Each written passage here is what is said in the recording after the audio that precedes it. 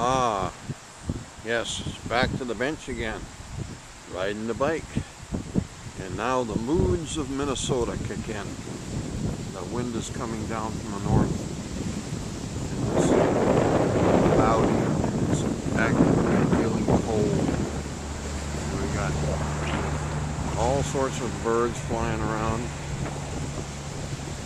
It's a gray look to the water. The breeze is blowing it cold. Every once in a while there's a cold ice drop. Wow, it's Minnesota weather change very rapidly. It doesn't take long to make a change. Right now, because of the wind, the birds are coming down and up and down the shoreline. They're just hunting for food along the shoreline. That's kind of what they do. But right back here you see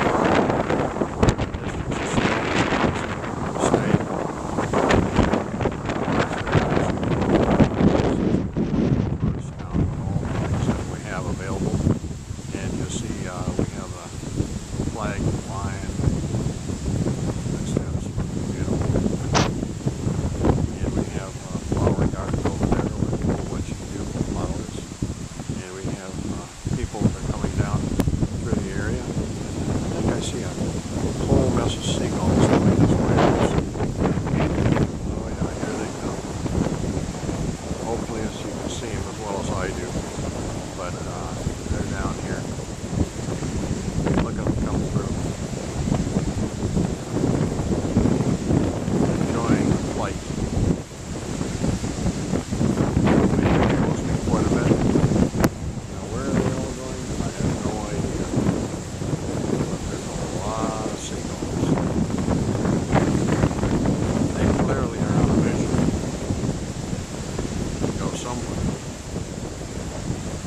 And some of them are dipping down by the lake. Yeah. There's a lot of seagulls. My. Look at them.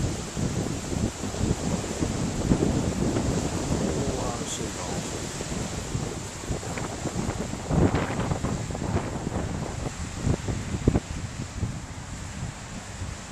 So anyway, it tells you a lot about this wonderful state of Minnesota. We were just around 90 here the other day. It's like in the 60s. Could be low 60s. It was rain. Clouds up there are pretty dark, carrying some moisture in them.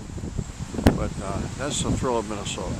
Today I rode the bike up to the Mayo Clinic and got my blood test out of the way, and it's just kind of gives you a lot of freedom. You can just jump on a bike and ride anywhere you want to go in the city. I really have enjoyed that. We're gonna have kind of a free weekend this weekend. It's going to be really quiet, not much going on, and then Monday kicks off with a series of events. We're going over to see my sister next week.